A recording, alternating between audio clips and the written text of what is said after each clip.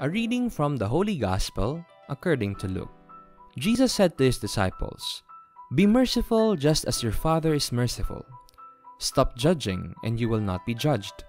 Stop condemning and you will not be condemned. Forgive and you will be forgiven.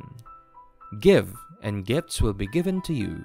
A good measure, packed together, shaken down and overflowing, will be poured into your lap. For the measure with which you measure will in turn be measured out to you." The Gospel of the Lord. As your Father is merciful.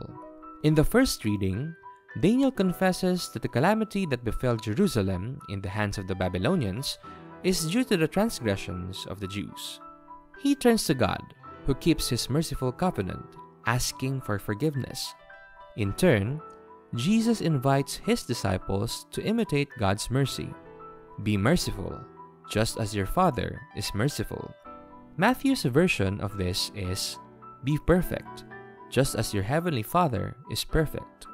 By God's perfection, we usually refer to his divine attributes. He is all-powerful, all-knowing, all-loving, etc. But the Bible speaks of mercy as God's perfection. He does not treat us as our sins deserve, or repay us according to our iniquities. The disciples imitate God's perfection, or mercy, in loving and in doing good, not just to people who deserve it, but also to the undeserving, even to one's enemies. God the Father loves his children all alike. He makes his sun rise on the bad and the good, and causes rain to fall on the just and the unjust. God's compassion does not discriminate. Jesus assumes this attitude. He is the face of the Father's mercy.